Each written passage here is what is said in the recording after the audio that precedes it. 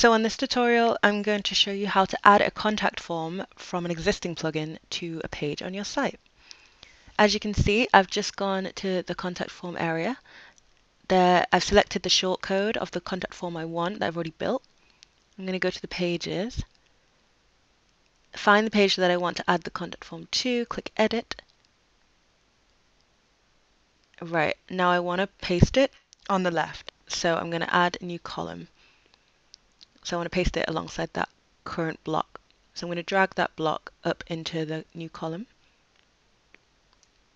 And then on the left, I want to type in shortcode. I'm going to paste the shortcode and then preview the site.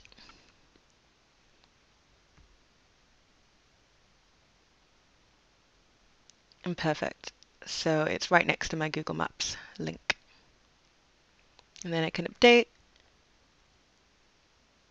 and double check that on a preview again. And there it is. So that's how you add a contact form to a page. Thank you for watching.